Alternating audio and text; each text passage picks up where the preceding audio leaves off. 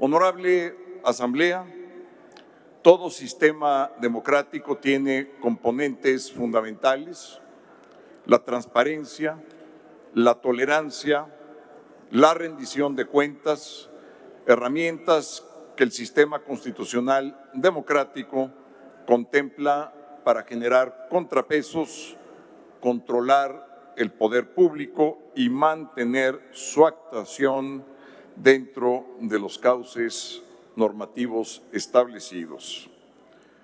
El cuarto informe de gobierno que ha remitido el titular del Ejecutivo a esta representación política será analizado por ambas cámaras del Poder Legislativo Federal bajo estas premisas.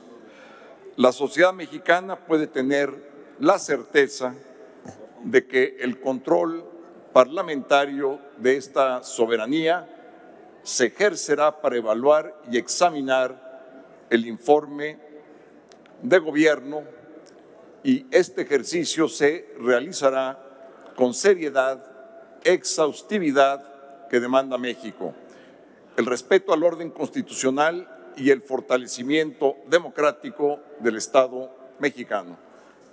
Muchas gracias. Ahora proceda la Secretaría a dar lectura del acta de esta sesión de Congreso General.